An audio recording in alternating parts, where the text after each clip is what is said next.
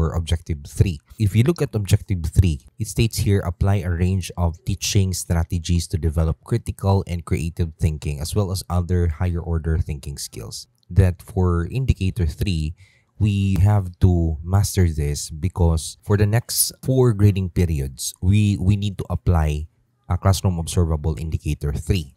Okay, so to help us really understand this, let's try to go straight first to the clarifications. So how would you define critical thinking skills? Well, these are high-level thinking skills such as analysis, evaluation, interpretation, or synthesis of information and application of creative thought, form an argument, solve a problem, or reach a conclusion. So take note of the 3 things, the 3 possible outputs. Now, these are cognitive processes, okay, and they belong to the higher order thinking. So again, we will revisit what it means to go for higher thinking. So let's look at this illustration of higher order thinking. Now, to look at the evolution of this idea, this concept, this actually started under the concept of Bloom's taxonomy, and it was later on changed. It was revised by Cratwell and Anderson, basically exchanging create and evaluate and changing it into a verb form. Okay, so this talks about how our learners think and how we should think in a deeper way. First is the most basic is really to be able to remember facts. You can remember and recall facts. If you at the same time understand what you remembered, then you'll be able to understand. So that is the next higher level. So we want our learners to not just remember, we want them to be able to also understand what these facts mean. Okay, but there is still a higher level for that. Now, once you understand the things, or once you understand how things mean, that will allow you to apply these facts and rules and concepts to a completely different situation from what you have right now. And in that level, we already have what you call apply.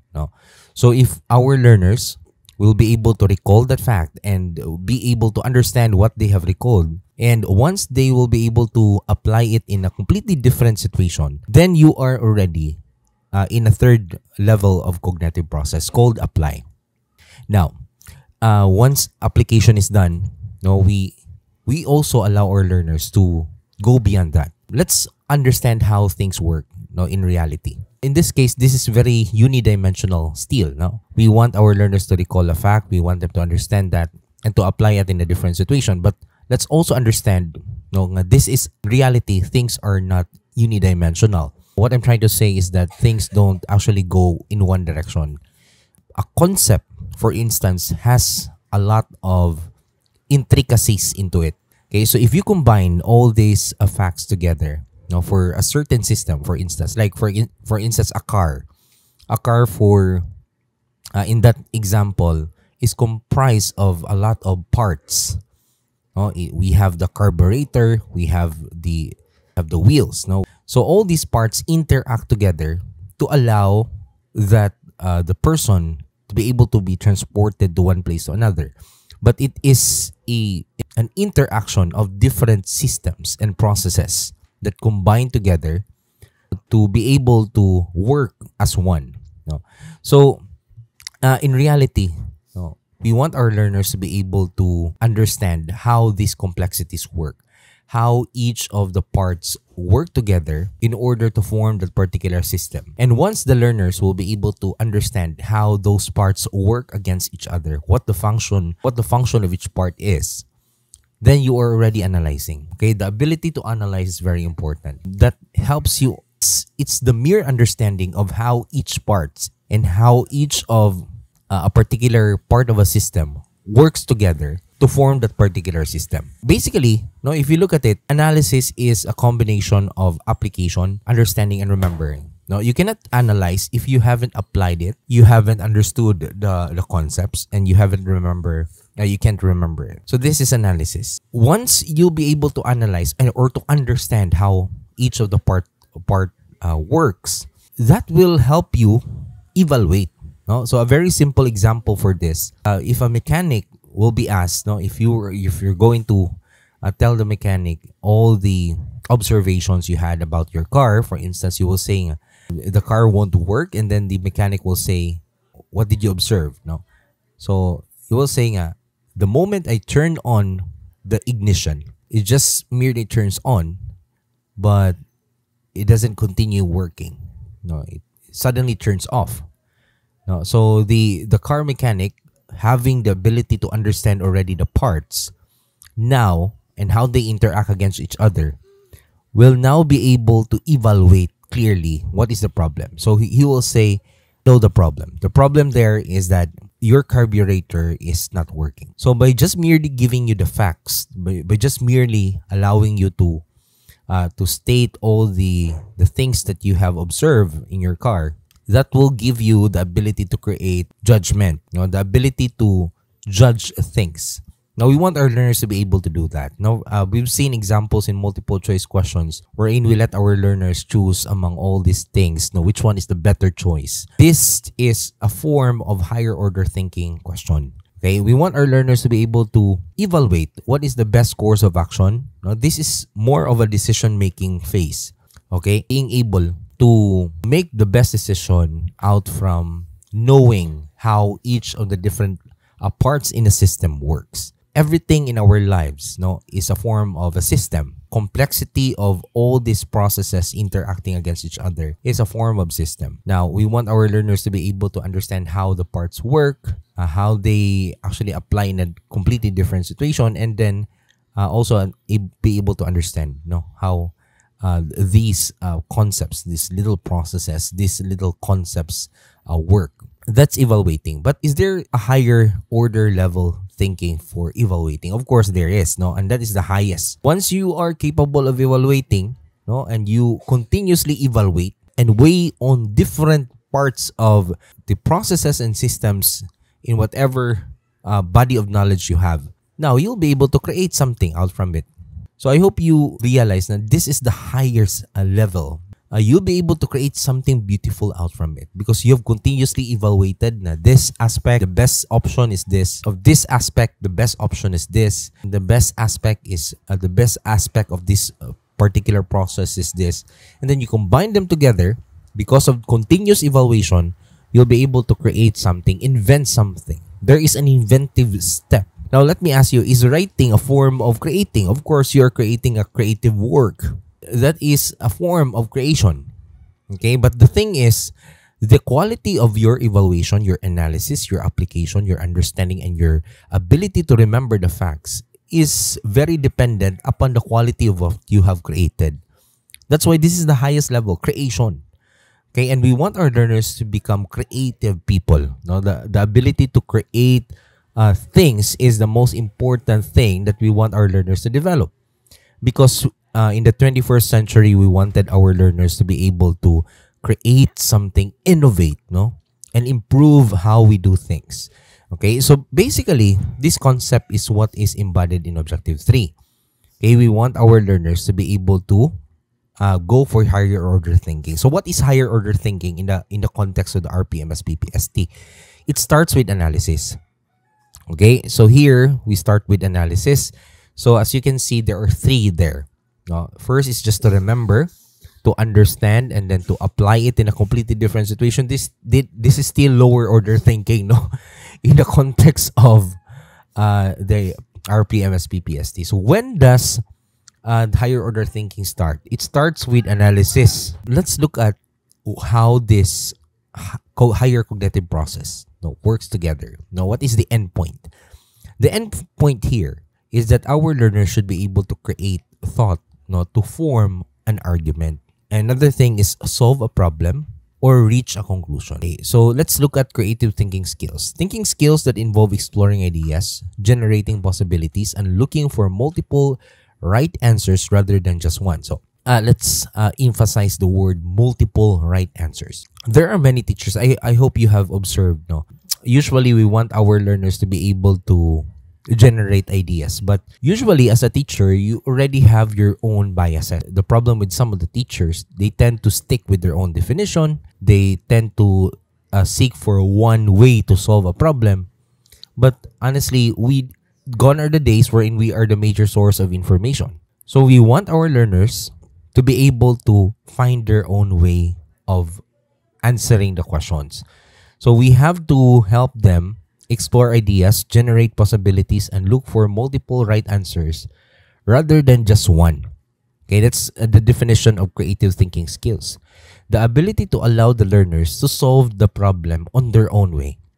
And I tell you, there are many ways to kill the cat. No, many ways to solve the problem, more than you could ever imagine.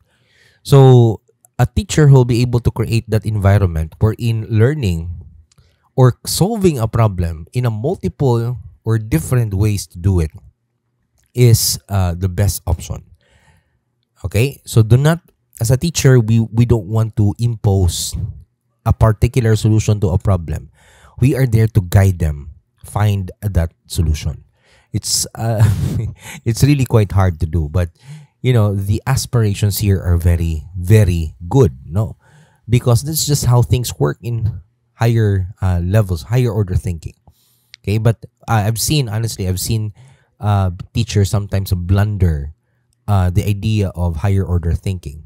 Okay, usually we just, most of our questions in the examinations are purely recall, no?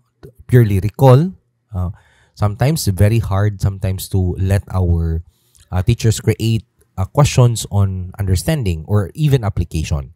But still, when you look at it, at the level of understanding and application, that is still in lower order thinking. What is higher order thinking? No, high level thinking skills, as defined by RPMS PPST, is in the context of analysis, evaluation, and the ability to create or synthesize knowledge or creation. Okay, so what about higher order thinking skills? Complex thinking processes which include analysis, evaluation. See, it all starts with analysis, evaluation, synthesis, reflection, and creativity. Okay, so basically, these are what is considered as higher order thinking, and they have added synthesis and reflection. Okay, but basically, these are under evaluation. Now, if you look at Cratwell and Anderson, there were many revisions. Okay, but the ability to combine them together, because sometimes it's very hard to create an invention if there's an inventive step involved. It's very hard. So usually we just consolidate our learning in a form of synthesis in a written work, or by stating how we generalize things based on our observation. It's still a combination, a form of creativity. And out from that, you'll be able to reflect, how should I do it? No, should I, continuously reflect? Reflection is a very important step because it allows our learners to think about how they are currently learning.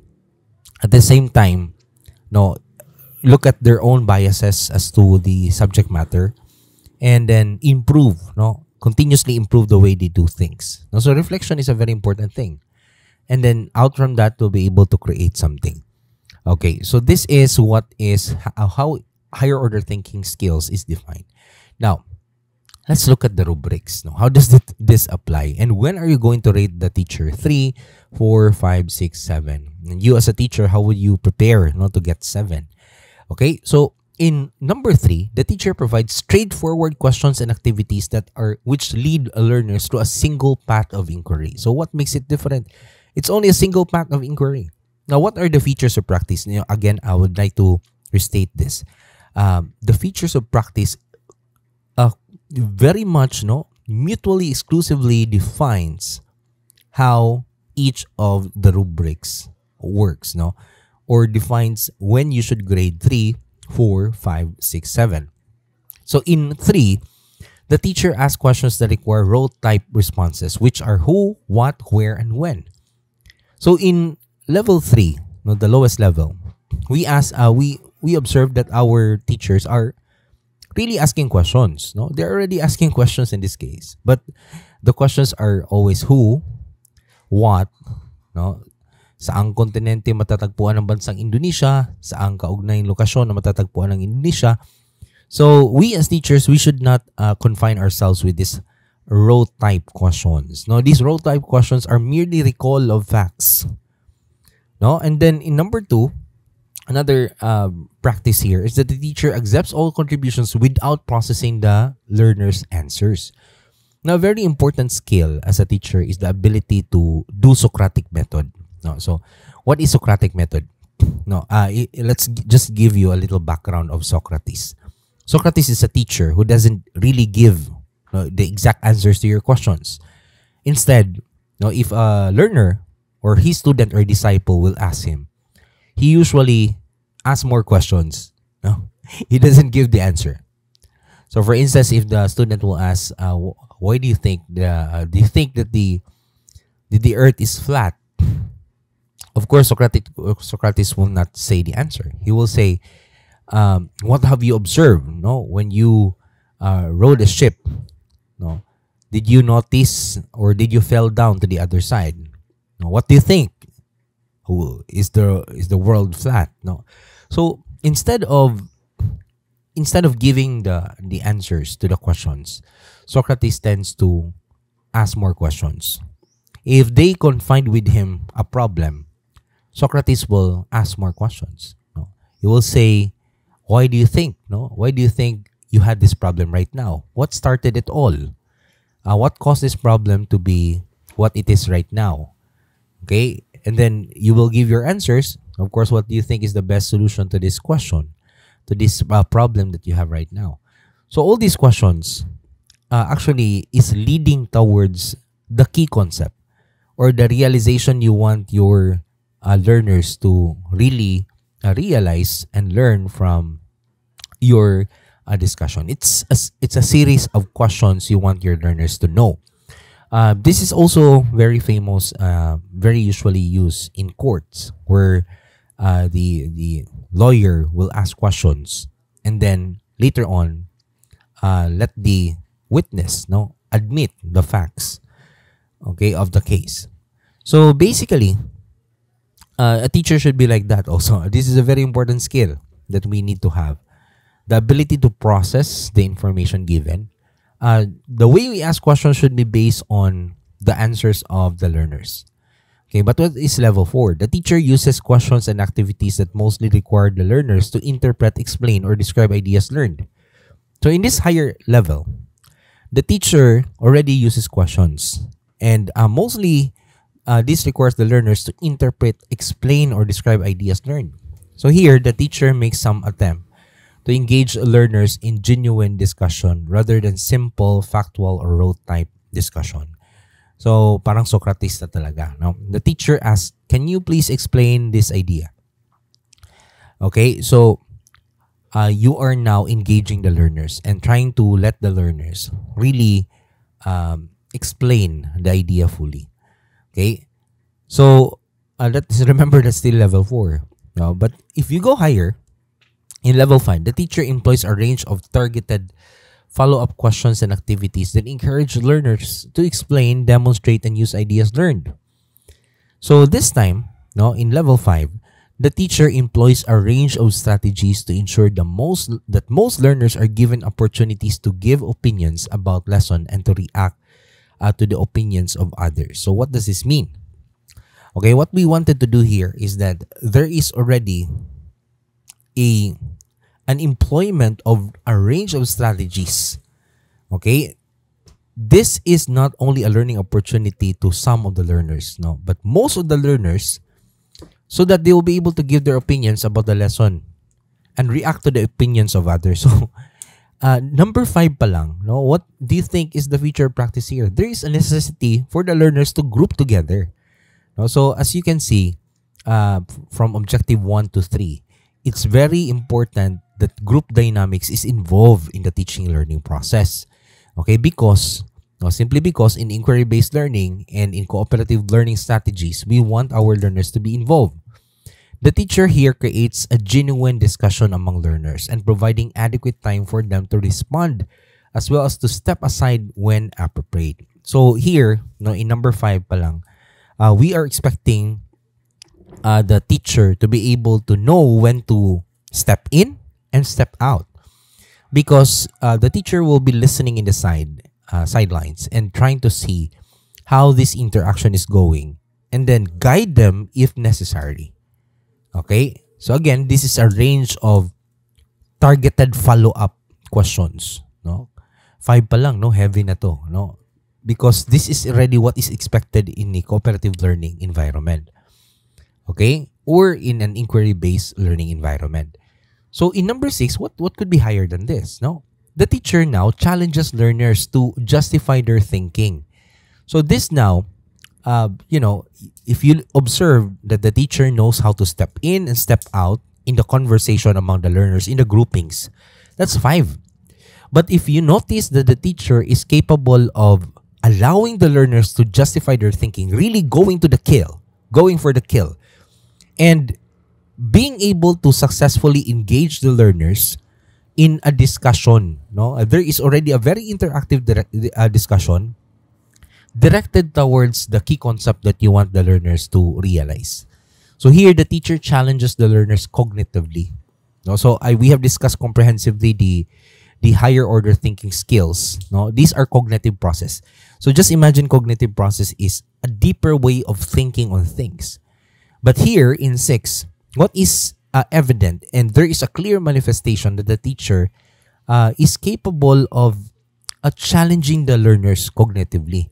It's to an advanced high-level thinking and discourse in an interactive exchange of views. So there is a form of debate, no? There is a form of interaction among them. This usually happens, no? If we are going to look at the 4 A's, this usually is manifested in the analysis part, wherein we allow the learners to really form that particular key concept on their own through the art of questioning. So the ability to derive a key concept is a very important skill for a teacher. A teacher should be able to do this. No? The teacher ensures that all voices of learners are heard in the discussion. So here, no, the teacher allows all our learners to be heard in the discussion. Okay, so this is the manifestation or what is manifested in level 6. No? So, grabe na kayo ang interaction at this level. So we want our learners to be very interactive, employing higher order thinking, being very reflective, doing the cognitive process of analysis and evaluation of the facts. Being able to do this is already level 6. But what could be higher than this? No, being distinguished already 7. So here, the teacher provides a broad range of questions and activities, including those of higher order thinking, to challenge learners to analyze their thinking and promote deeper understanding. So, see, there is already an application of broad range of questions and activities. So, what does this mean? Here, again, time and time again, we see that in level 7, the ability of the teacher to really consider the differences of the learners is the most important thing. No, we want our teachers to be able to look at the individual differences of the learners and adjust how to teach the lesson. So this is where the broad range of questions and activities comes in.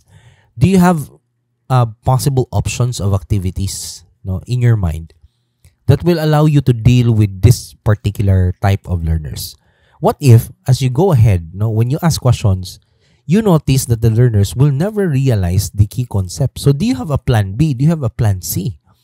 Because considering this, how are you going to adjust more activities and more techniques in allowing the learners to derive the key concept on their own? For level 7 is the ability to adjust and to find ways to help the learners realize things. So here, the teacher gives learners opportunities to compare and contrast ideas. And the teacher gives learners opportunities to synthesize or summarize information within and across discipline. Here, we are already allowing our learners to solidify their learning, not just merely compare, just allowing them to be heard. Okay, this time we want them to synthesize what they have learned, summarize what they have learned, and this cut across all discipline. So here, as we can see, we see the evolution from 3, 4, 5, 6, 7. Again, 3 is more on unidimensional approach, only knowledge based. 4, be able to interpret on their own, give them the opportunity. It's 4. For 5, the ability to now know when to get in and get out in the conversation among the learners in order to guide them. 6, you'll be able to engage them, allow them to be heard, okay, and then do interactive exchange of ideas. And in 7, find ways to really solidify and synthesize what they have learned. allow them to compare and contrast ideas, but this time you also have a broad range of ability or questions and activities that you want them to learn.